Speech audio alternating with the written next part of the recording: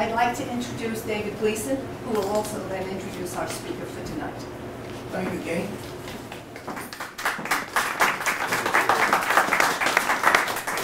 I'd like to welcome you all here this evening for the third event in this celebration of the 250th anniversary of the Robert Long House.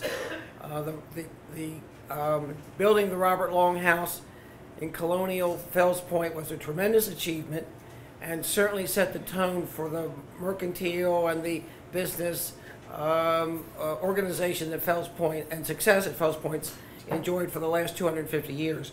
With that, I'd like to introduce Jean Baker. Jean is a noted author and historian. She is professor of history at Goucher College. And Jean, welcome to Fells Point and to the Preservation Society. Thank you.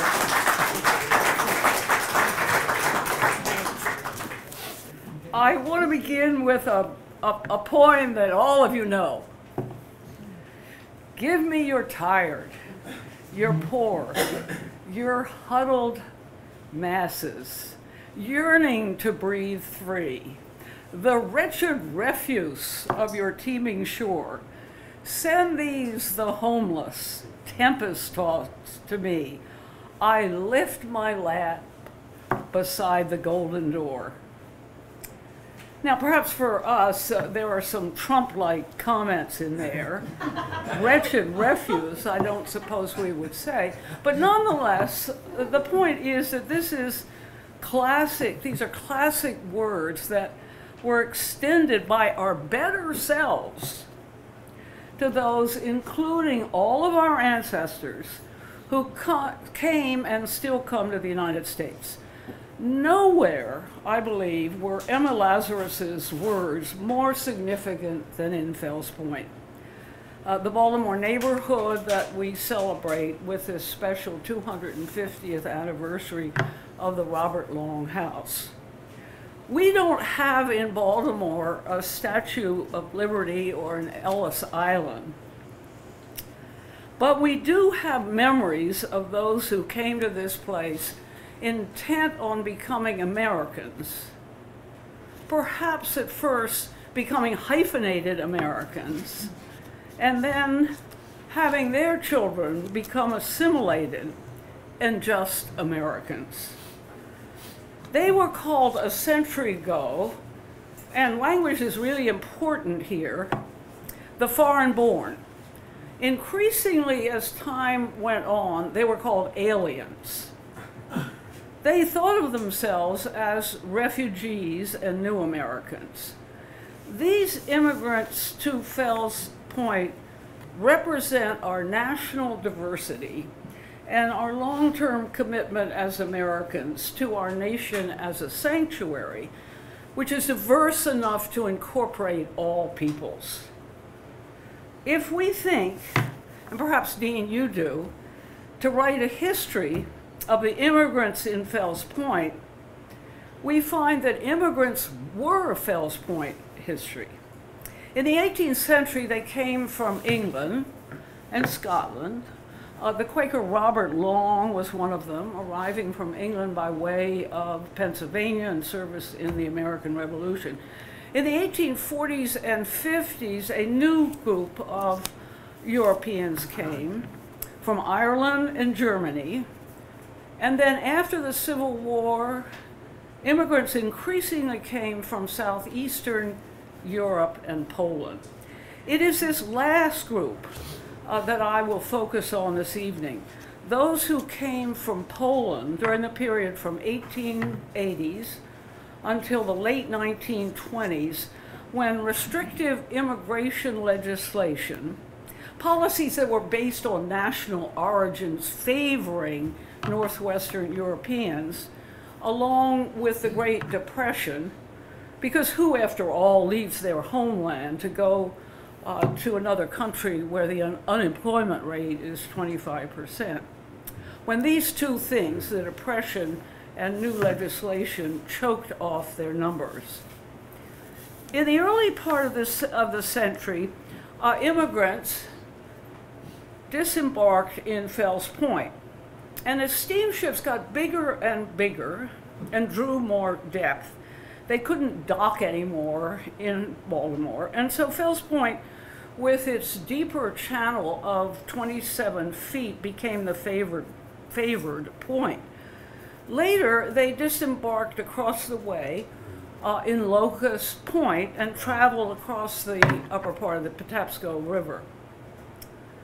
Some who landed in Baltimore went westward, hoping, this is especially true of Polish migrants, to be landowning farmers. After all, this is what they had been in their old lives. If you had a few more dollars in Poland, you could purchase a ticket that would take you beyond Baltimore to the Midwest.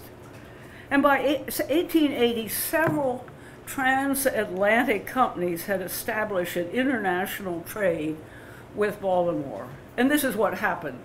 They would take our agricultural goods, cotton, grain, some iron, to Europe and bring back the human ballast. And chief among the human ballast during the period I'm talking about were Polish Catholics who made Fells Point their home, creating here a little Poland, Polonia, by 1900. Before World War I, Baltimore was second only to New York in the number of immigrants received. By 1928, 50,000 Baltimoreans of a population of about 750,000 had been born in Poland, and this figure does not include a growing number of second-generation Poles. Now, to this story of taking in the poor, the lonely, there is another side of ourselves. And this is the less friendly nativist one. It is a recurrent theme, and we hear today as we confront tensions over immigration policy. They are not sending their best people, says Donald Trump in 2015. Let's build a 2,000-mile wall around our southern border. Let's cut off the number of legal migrants, says Jeb Bush, who worries that in the old days, new Americans assimilated, but they're not doing that anymore. In the early years of the 20th century, exclusionary nativist views were held by some in Baltimore's Protestant community, who believed that their city was being overrun by illiterate, ignorant Poles who gave their primary allegiance to a pope in Rome. Meanwhile, conservative business leaders in Baltimore link immigrants to unionization and growing radicalism, as well as crime.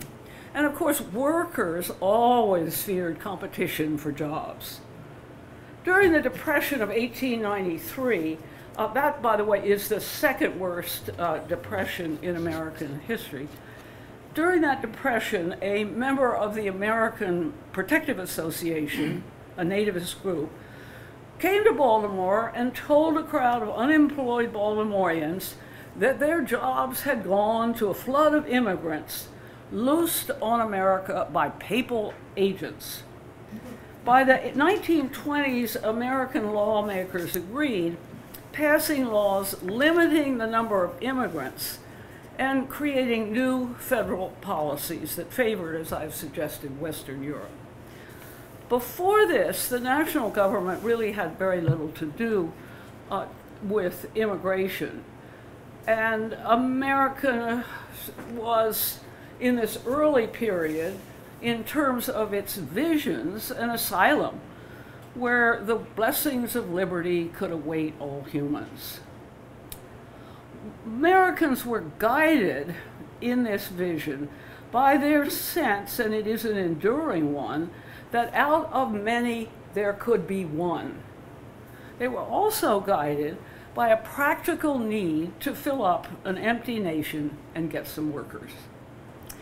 Tonight, as we consider Polish immigration, the story has to begin in Europe, because every immigration story is a matter of the push That is, the circumstances that lead people to abandon their birthplaces and travel to distant, unknown locations. Now, this is balanced by the pull, and of course, that is the attractiveness of the place to which they hope to go. And in some cases, immigrants come for both reasons, that is, more freedom and also economic advantage. Today, this is the distinction between being a refugee and a migrant. In the case of the Poles, their national history was surely part of the push, and their reasons for coming from 1880s through the 1920s were both economic and political. Poland, for those of you who remember your history books, has been called the sick man of Europe. And that is certainly the case during the 18th and 19th centuries, when first in the 1790s, the ancient state was partitioned into three parts, always to be with territorial limits that were violated first by Russians, then by Germans, at first by Prussians, but Prussia is beginning to be Germany, and Austria.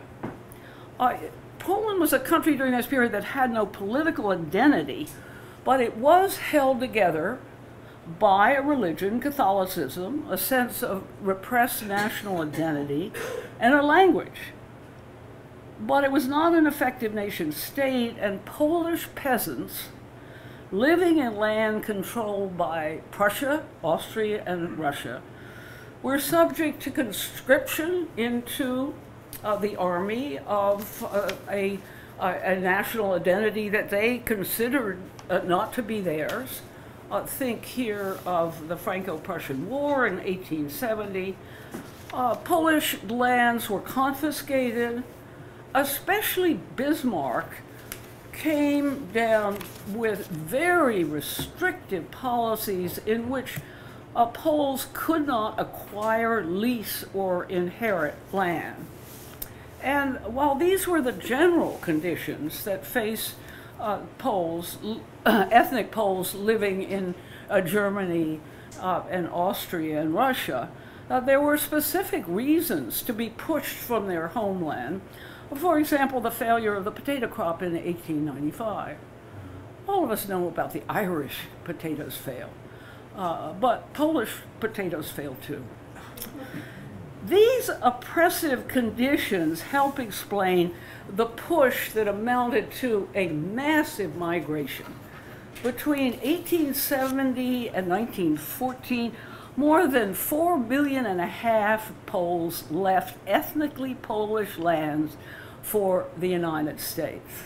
They were encouraged to do this by agents who traveled from village to village, promoting the benefits of leaving their past for a glorious future, where if gold was not found in every street, at least a better life was possible. After the Civil War, Maryland, the state of Maryland, had such an agent who promoted jobs and advertised the opportunities in the free state. Sometimes a letter from a relative who had already made this journey was enough to seal a departure. Though approximately 1/3 of these Polish immigrants were illiterate. In any case, the United States Postal Service served as a very effective agency promoting migration. Here is one letter from Adam Rakowski. For those of you who know Polish, apologies for my pronunciation. He's writing in 1904 to his sister. At first, I had no work, but now I've gotten very good and easy work for $8 a week. In Poland, I could not earn enough for a loaf of bread. Soon he was sending relatives money to join him. But others complained that life in the United States was not so easy. There's always a grumbler in every group. My dear, wrote one, in America it is no better than in our country. Whoever does poorly suffers in misery everywhere. No, it is just as in our country, and the churches are like ours, and in general, everything is alike. Another noted the astonishing fact that in America, you were not allowed to beat your children. One of the really constant complaints of all immigrants is that traditional family relationships of parent to child or wife to husband were overturned by legal regulations in the United States. Having made up their mind to leave and found enough money to buy a ticket just to Baltimore costs $7, which in today's money is about $200. The immigrants traveled by foot or wagon, sometimes by railroad. Here we see the intervention of the industrializing state on this process of immigration. And they went to Hamburg and Bremen, the major points of emigration.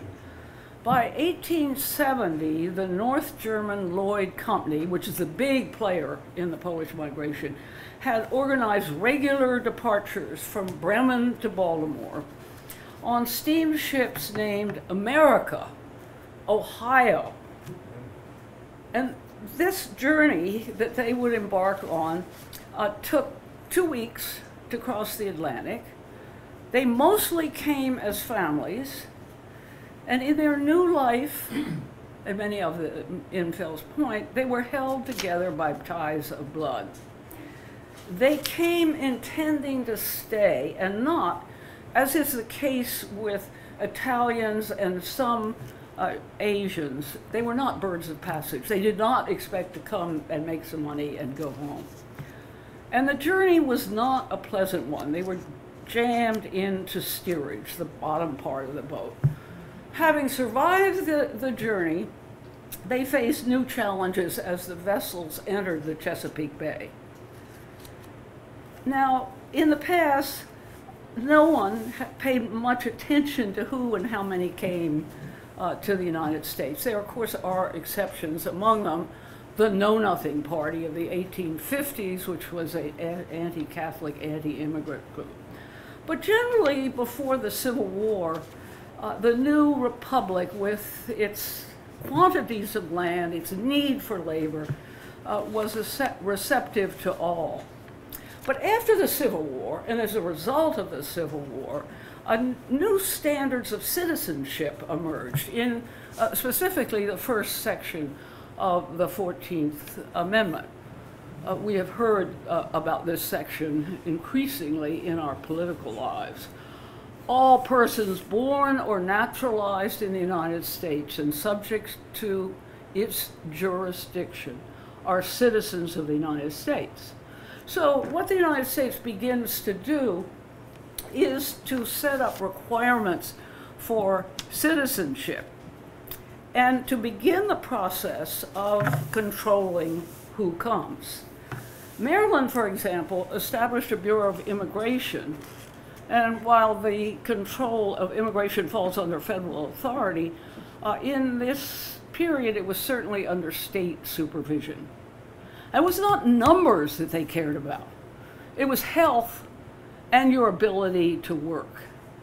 As the ships bearing Polish immigrants began their journey up the Chesapeake Bay, public health officials, it's a new specialty in medicine, public health, speaking in this strange English language, boarded the ships and examined every man, woman, and child, searching for signs of typhus, cholera, smallpox, tuberculosis, and especially an eye disease that we don't think about anymore, trachoma.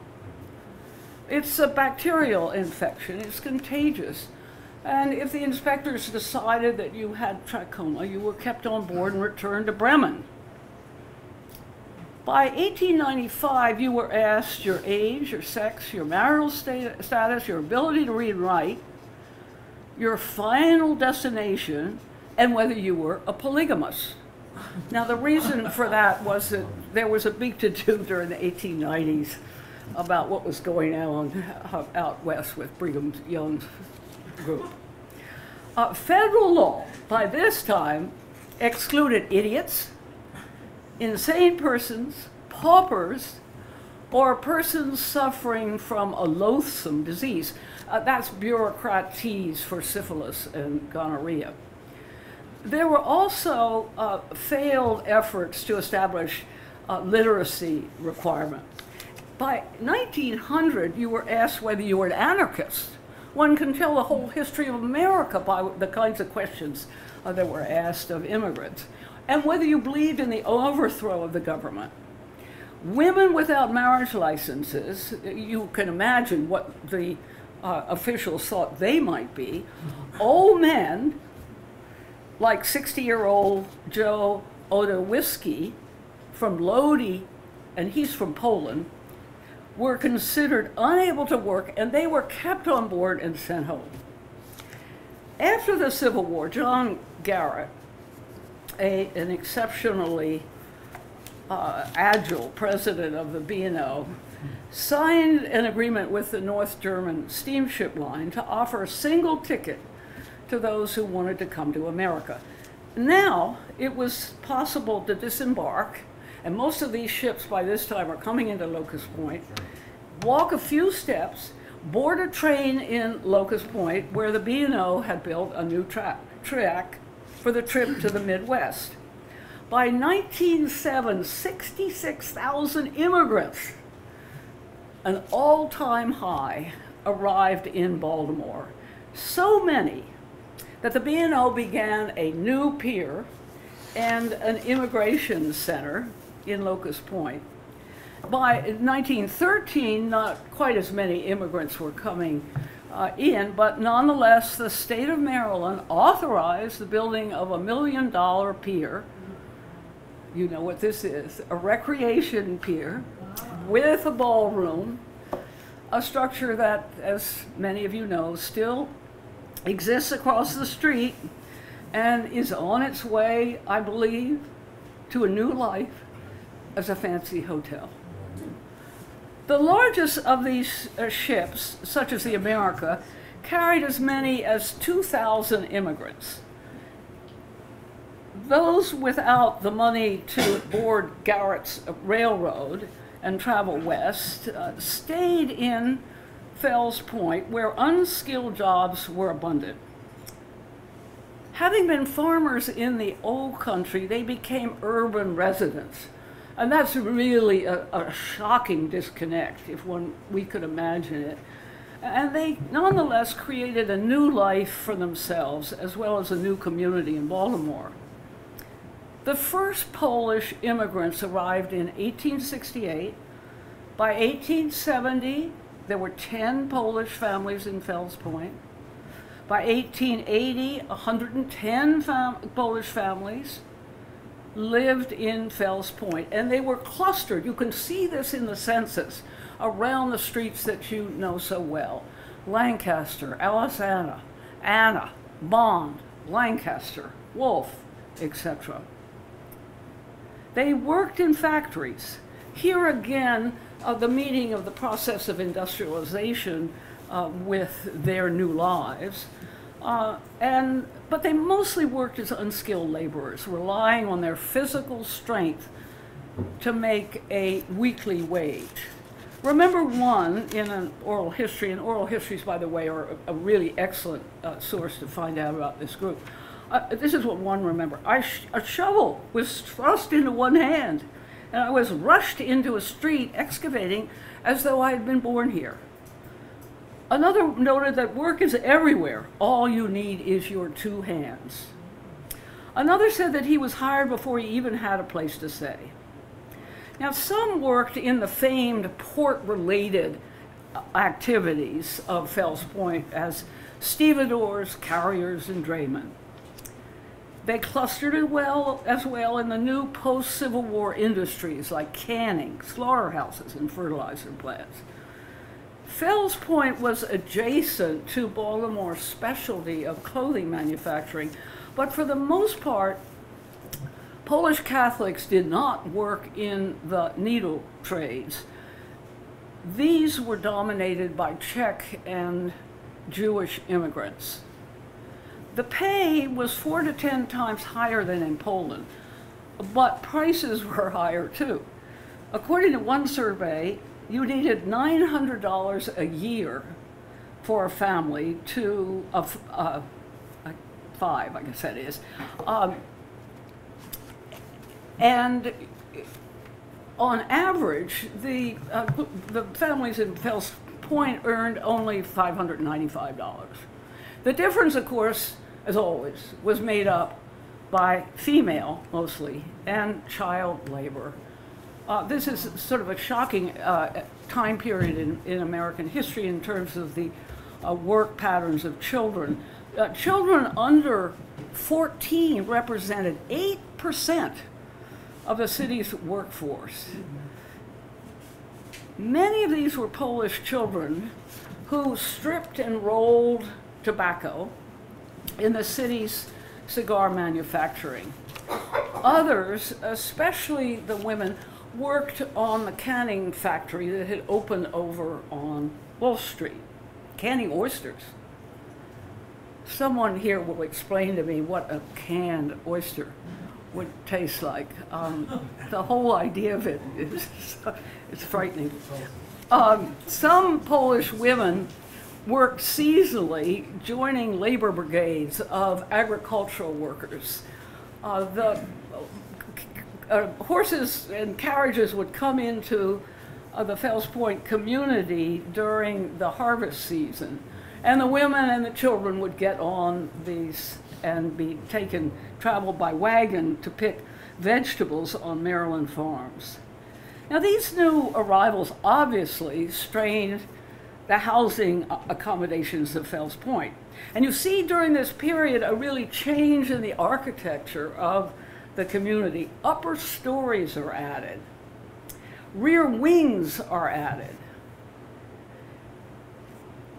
And gabled structures are redesigned to accommodate other bedrooms. When the group arrived, typically they lived at first in boarding houses, which proliferated in the area, or else with relatives. In time, Poles saved, and they moved from renting to homeowning. In fact, the Polish community in Baltimore became, by the 1930s, one of the highest ethnic groups in terms of owning their own homes. Census records reveal the large size of these Polish families, and unlike other immigrant groups, they continued to have higher birth rates than natives, in part because of their Catholicism. And it is because of the numbers of them that they were able to create this community in Fells Point. Here are some typical stories from studies of Fells Point relating to the Polish immigration. Ignacio Wolinski, he's a shoemaker. He was born in Kosinia, Poland in 1840. One of the community's earliest migrants, he settled in Fells Point in 1868. His wife, Konstania, arrived a year later on the SS Schiller from Bremen. After he found work, he wrote his older brother, Joseph, to emigrate.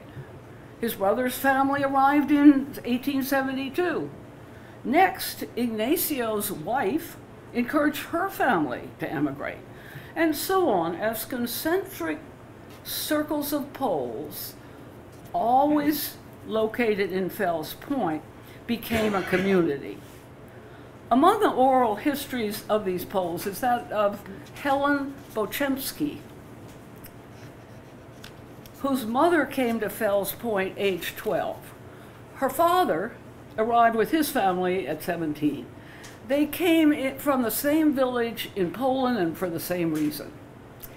And this is her oral history. Everyone thought the streets were lined with gold. All you had to do was get to America and then you would be rich. My father worked in the slaughterhouse, my mother in domestic service. Then, as a family, we got into the profitable tavern business, where we made enough money to buy a home. And that tavern still exists today as the Admiral's Inn. In another oral history from 1960, recounted in the Fells Point Gazette, which is a super source of information about this group, a Pole arrived in, his name is Maxim Ostycki. He arrived in the U.S. in 1910. He remembered his father as working as a laborer, his mother in the cigar factory, and her mother living with them to care for their 8 children. The most important institution in this new community was the Roman Catholic Church. In the beginning, when this group came, they had little choice but to worship in St. Michael's Catholic Church, which was nearby on Wolf Street. But the services in the congregation were German and Czech, and the Poles wanted their own church. And they formed one of their earliest voluntary organizations in the St. Stanislaus Benevolent Society, which immediately went to Archbishop Gibbon and encouraged him to send them a priest of their own. The distinguished Archbishop evidently did not know the difference between Czechs and Poles, because they soon got from Bohemia Father Vacula, and he chose as his saint Saint Wenisov, and we all know that that is a Bohemian saint. So the community waited and planned and saved and lobbied, and finally in 1879 the bishop allowed a new priest to establish a parish to be named after a Polish saint. And this, of course, the famous bishop of Warsaw, St. Stanislaus. And the church became the St. Stanislaus Kostka Church. The archbishop, with financial help from the community, purchased 3 lots over here on Ann Street for the congregation to build Baltimore's first Polish church. After 2 years, this plain pressed brick, put this in for the architects here, it's a solidly constructed Romanesque church with a rectangular tower, and it was finished in May 1881. The community celebrated its consecration with a great parade. The archbishop sprinkled holy water on the outside walls, and the first physical landmark of Baltimore's Polonia was complete. For years, the great bells of St. Stanislaus kept the community together. They tolled when someone died. They tolled when a couple was married. And they told as well for the special Christian rituals that the Poles created here on Christmas and Easter. Often these involve special food. Now, in time, there would be other Polish parishes, and there would be disagreements with the Roman Catholic Church, with which the Poles thought always was much too Irish dominated. But St. Stanislaus remained the essential institution in this community. It included a parochial school, and here the local children learned not just their ABCs, but lessons from Polish history. In the 1950s, this was the only school in Baltimore that still offered Polish to its students. It was also, there was a meeting room in the basement, and the church became what students of immigration like to call an adoptive institution. For a time, it educated more Polish children than the public schools. In fact, this first generation of Poles was very suspicious of state-run public schools. Other Polish organizations appeared in Fells Point. Soon there were savings and loan societies, such as the Kosciuszko Permanent Savings and Loan on Eastern Avenue, founded by Polish immigrants who wanted their own financial institution. They couldn't understand English very well, and they certainly did not want to hand over their well-earned money to those who were not part of their culture. So Poles who had begun their lives as peasants developed their understanding of a modern capitalist society. By 1920, there were so many of these Polish savings and loans that Eastern Avenue was dubbed the Wall Street of Fells Point.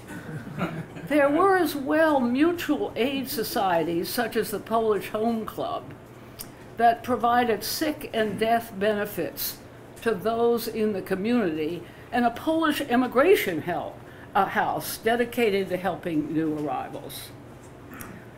Even as they became less Polish and more American, Fells Point Poles maintained their loyalty to their beleaguered, and I do mean beleaguered, homeland through parades and other rituals. In 1910, for example, 5,000 Poles marched up Baltimore Street to Lakeview in remembrance of some medieval victory that the Poles had sustained over the Teutonic German knights. Poles also celebrated the two great heroes of the American Revolution that we associate with Poland, Kosciuszko and Pulaski. In 1902, they gathered in Broadway Market Hall to thank a Polish representative from Chicago for his efforts in Congress to establish a memorial to Pulaski. And as they do today, the women and the children dressed in the traditional Polish costumes of white dresses, red sashes, and leggings. They ate pierogies, cabbage dumplings, and spiced sausage. And they always celebrated Polish Constitution Day in May. Now, these are cultural artifacts within a group that was inexorably becoming more American. Essential to this process of adoption, of partly keeping their culture but partly becoming America, were several newspapers that circulated in the community. The most important was published by Władysław Welsen. Beginning in 1891 and published intermittently into the 1930s, Welsen intended his monthly paper, which he called Polonia. And when that failed, he called the paper Friends of the Hearth. And the next time it failed, he called it Unity. And he intended that it would support all Polish endeavors and tell the happenings of the Polish people in Fells Point. Translated today into English, it is surely one of the best sources of life in this community in Fells Point. Featured, for example, in the January 1900 edition were stories about the formation of a committee to protect workers who harvest oysters from exploitation, plans for a forthcoming festival, the story of a Polish man who had courageously risked his life to rescue a young child from drowning. A former president of the Stanisław Kaska Benevolent Society, Welsen also owned a grocery and a saloon.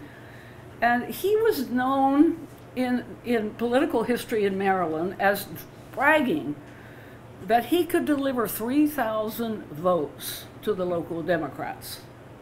In time, the ultimate form of assimilation took place when one Frank Nowakowski won a seat from the 3rd Ward in the Baltimore City Council.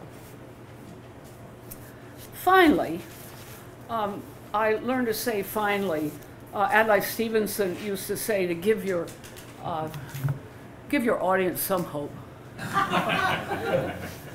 As is ever the case, there were tension and conflicts in the face of increasing pressures to assimilate. During the period of the Spanish-American War, there was heavy emphasis put on the necessity of making Poles take English courses and become citizens. There was at that time also the emergence of anti-Catholic, anti-immigrant associations, and the assassination of President McKinley by a man with he was a Czech, but the name Czokos was close enough to Polish to bring forms of hostility toward this community. And so, as I have said, in the 1920s, a new national origins quota system emerged that severely limited the number of Poles who were admitted. In the meantime, Poles in Fells Point moved from objects of derision and prejudice.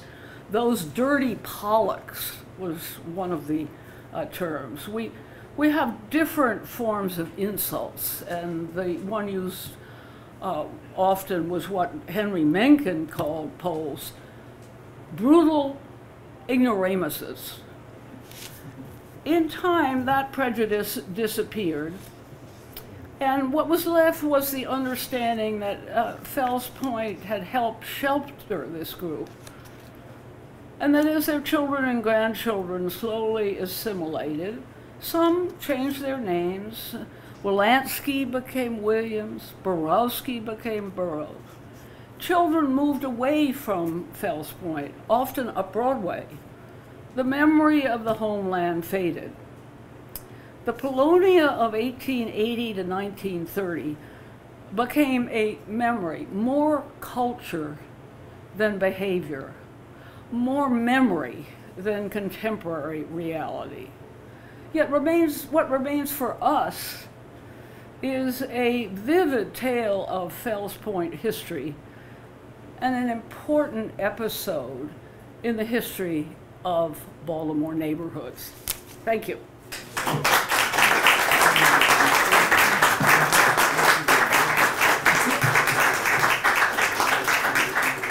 So I'm looking for some questions and some comments.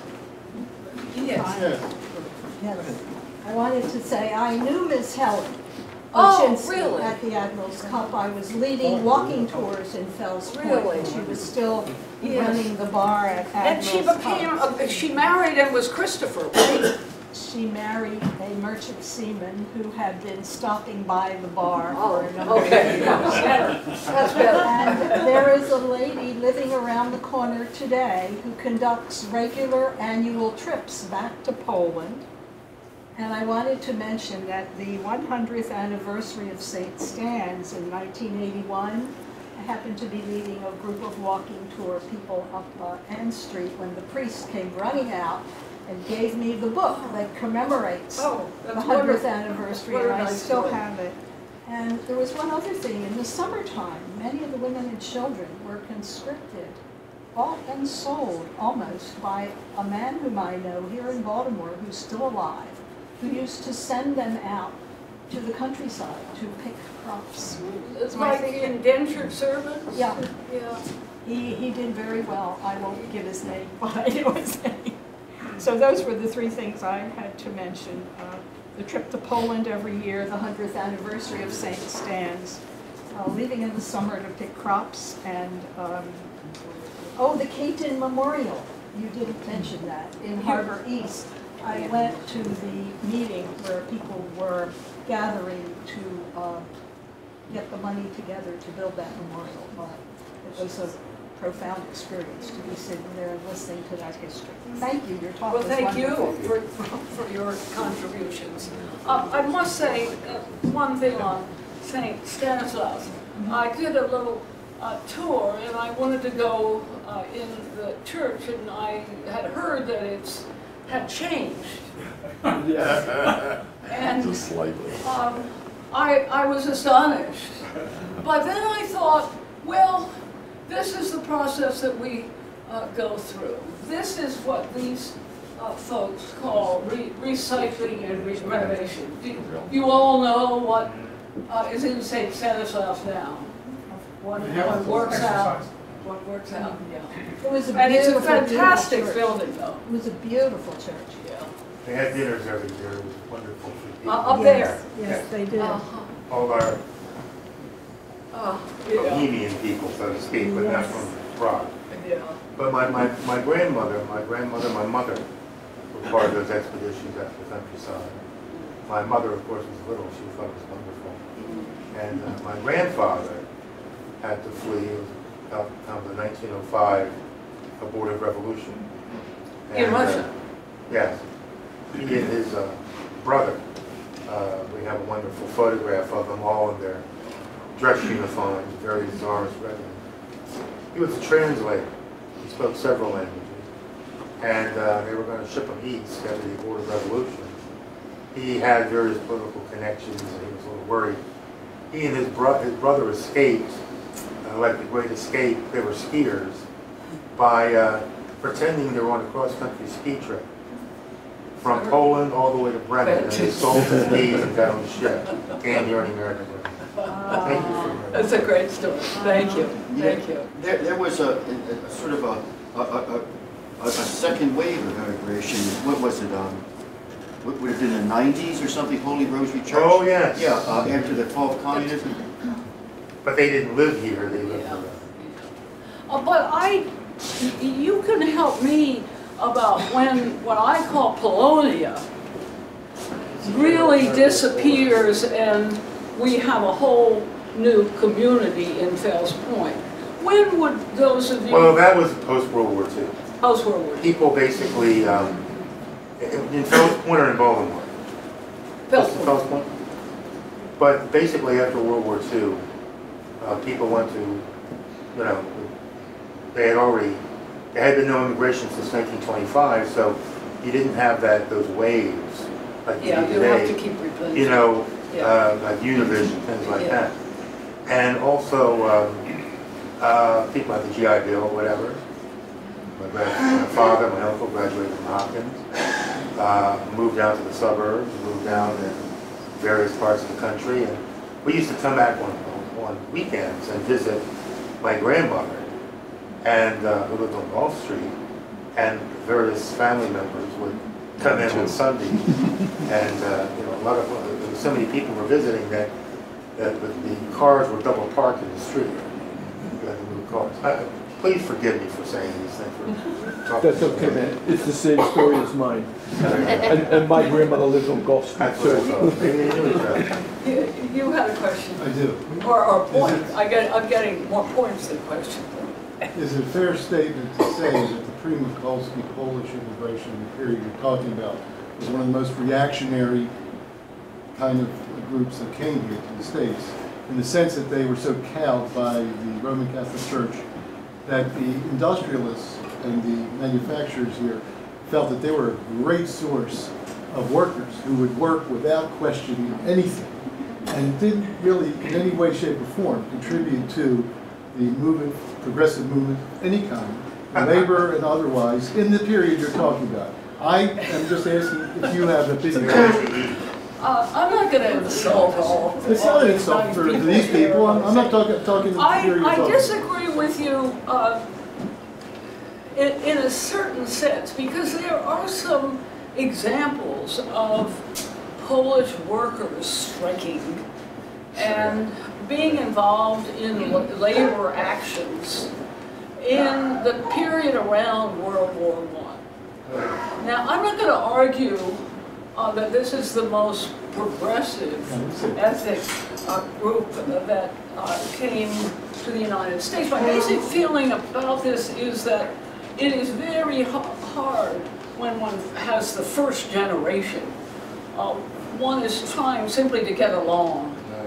And it takes time for any community to achieve a sense of stability to the point when you can challenge others. Now, you may point to the great exception here, and that is Jewish immigrants who come into New York and become socialists. We're hearing that word again. When I came to Baltimore, her grandfather was president of the union, a Yeah. projectionist union. Yeah. But I'm not talking about me personally, I'm just talking about the Roman Catholic group of Polish people that came, that wanted to make their lives better. I had no problem with it, but the problem was, it seems to me that they did not do anything to advance progressive ideas from there. Yeah.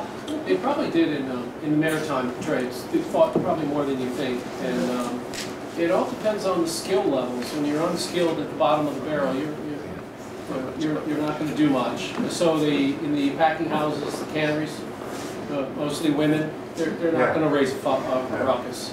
But in Steel mills. and they weren't, and from my understanding, well, little I know about the Catholic. Polish Catholics were a pretty divisive, contentious group who didn't all believe the same thing. There were tremendous conflicts. But they mostly fought So they among weren't necessarily, themselves, Steve. well, what I'm saying, but they weren't necessarily, They were fighting between the Polish National Church and the Sure. But the Polish church came Evangelical first, I mean, Well, I'm not criticizing. Catholics are not especially a radical group.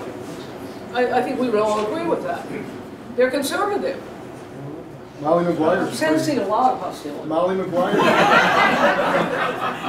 Molly McGuire's, Dorothy Day, yeah. for the most part. Yes, in the back. I just wanted to clarify a point, I think, on right here. It was built to bring in immigrants, but the law effectively it ended before it got changed. It's always been told to me that marry an immigrant came through there. Back up and start again, sorry. Greg Pier, Oh, I believe, never had, 1914. because Yeah. it all ended in 1914. yeah. Well, there are actually pictures in the Library of Congress of Polish immigrants who have come from Locust Point. Right. And this is after World War I. And you see them with, their trunks or whatever. I think it was a staging place, perhaps. A lot of them landed at the end of that extension of Broadway that juts out. In fact, until about maybe the 70s, there were still some old buildings there where people would land and be, processed or whatever. And you can see the We're confusing peers.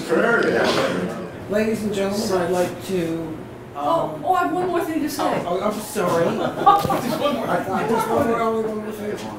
Will we have a Statue of Liberty and all of you in and we can have a nice new coin for McKellar? Gina, you're shining. I don't I'm want to cut good. you off. No, I'm Oh, by the way, can I mention something?